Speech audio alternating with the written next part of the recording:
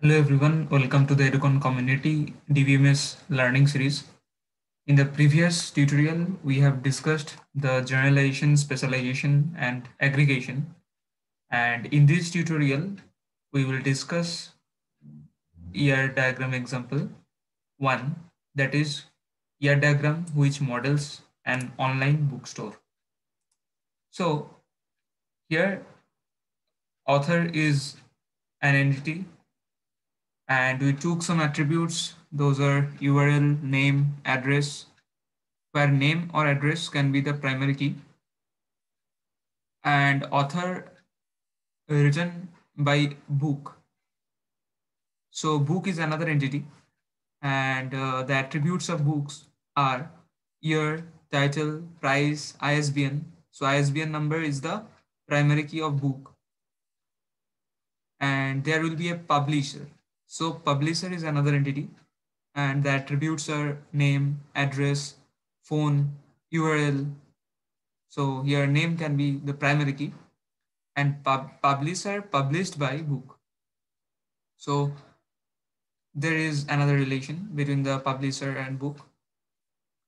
Next one is that customer, or you can say that book. Book contains shopping basket.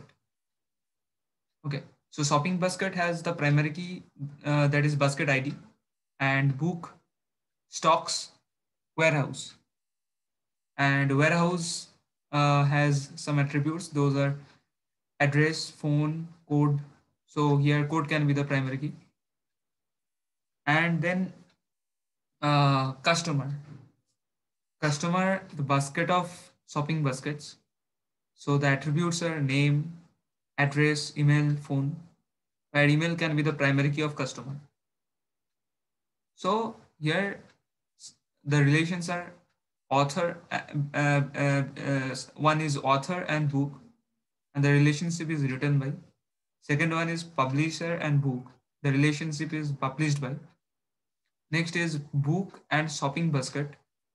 The relationship is contents. Next, book and warehouse. So book stocks warehouse, and customer basket of shopping basket. This is another relation. So here number is the attribute of this relation, and here number is another attributes of stocks. So this is the ER diagram for online bookstore. So I hope this is clear to you. Thanks for watching. Do like, share, subscribe as much as possible.